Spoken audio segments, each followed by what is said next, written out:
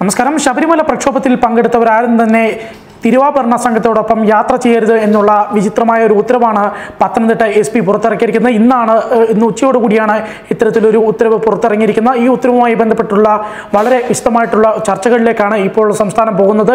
ഇതുമായി ബന്ധപ്പെട്ട് കൊട്ടാരം നിർവാഹക സമിതി ഇപ്പോൾ യോഗം ചേർന്നുകൊണ്ടിരിക്കുകയാണ്.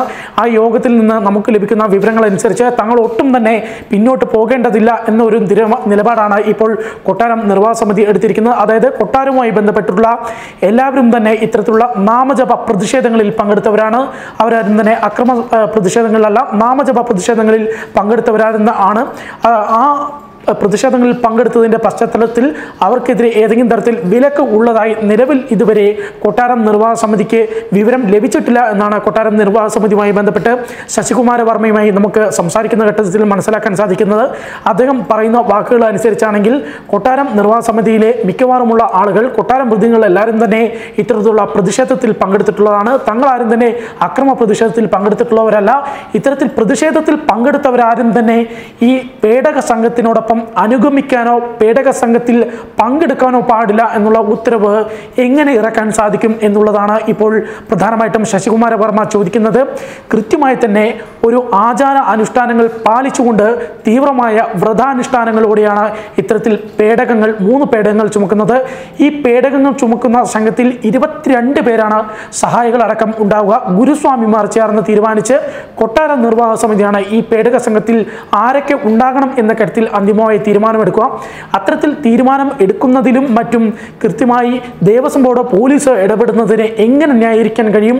അത്തരത്തിൽ ദേവസ്വം ബോർഡ് കൊട്ടാരത്തിൻ്റെ അധികാരങ്ങളിലേക്ക്, കൊട്ടാരം നിർവാഹക സമിതി കാലാകാലങ്ങളായി ആചാരാനുഷ്ഠാനങ്ങളുടെ ഭാഗമായി തുടരുന്ന അധികാരങ്ങളിലേക്ക് ഇപ്പോൾ കടന്നു കയറുകയാണ് എന്ന തരത്തിൽ നിശിതമായ വിമർശനമാണ് ശശികുമാര വർമ്മ ഉന്നയിക്കുന്നത്.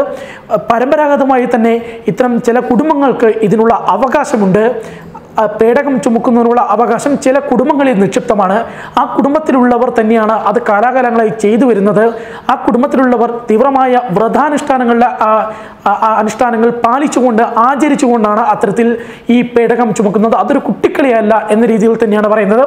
നിലവിൽ ദേവസ്വം ബോർഡിൻ്റെ തീരുമാനമനുസരിച്ച് ദേവസ്വം ബോർഡ് തീരുമാനിക്കുന്നവർക്ക് മാത്രമേ ഈ ഒരു പേടക സംഘത്തിനൊപ്പം അനുഗമിക്കാനും ഈ പേടക സംഘത്തിൽ ഉൾപ്പെടാനും സാധിക്കൂ എന്ന തരത്തിലുള്ള ഉത്തരവാണ് പുറത്തു വന്നിരിക്കുന്നത്. അത്തരം ഒരു ഉത്തരവിൻ്റെ പശ്ചാത്തലത്തിൽ ഇനി എന്താണ് ഉണ്ടാകാൻ പോകുന്നത് എന്നുള്ളതാണ് വളരെ കരുതലോടെ സംസ്ഥാനം വീക്ഷിക്കുന്നത്. ഒപ്പം തന്നെ വിശ്വാസികളും വീക്ഷിക്കുന്നത് അത്തരത്തിലുള്ള കാര്യങ്ങളാണ്. അതായത് ദേവസ്വം ബോർഡ് ഇപ്പോൾ പറയുന്ന, അല്ലെങ്കിൽ SP ഇപ്പോൾ പറയുന്ന ഉത്തരവനുസരിച്ച് പ്രതിഷേധത്തിൽ പങ്കെടുത്ത ആരെങ്കിലും ഈ ഒരു പേടക സംഘത്തിൽ ഉൾപ്പെട്ടാലോ അല്ലെങ്കിൽ പുറത്ത് ഈ പേടക സംഘത്തിനോടൊപ്പം അനുഗമിച്ചാലോ ചിലപ്പോൾ അവരെ തടയാനുള്ള ഒരു സാധ്യതയുണ്ട്.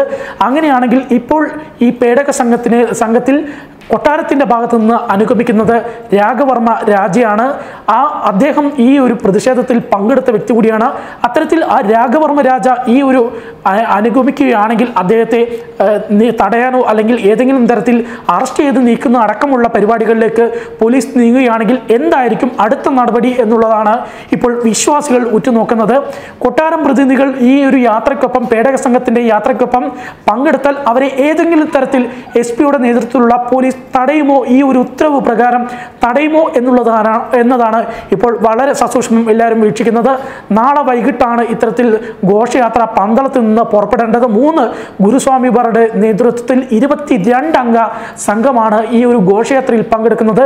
അവരെയോ അല്ലെങ്കിൽ കൊട്ടാരം പ്രതിനിധികളെയോ പോലീസ് തടയുമോ എന്നുള്ളതാണ്, ഈ ഉത്തരവിൻ്റെ പശ്ചാത്തലത്തിൽ തടയുമോ എന്നുള്ളതാണ് ഇപ്പോൾ ഏവരും സസൂക്ഷ്മം വീക്ഷിച്ചുകൊണ്ടിരിക്കുന്നത്.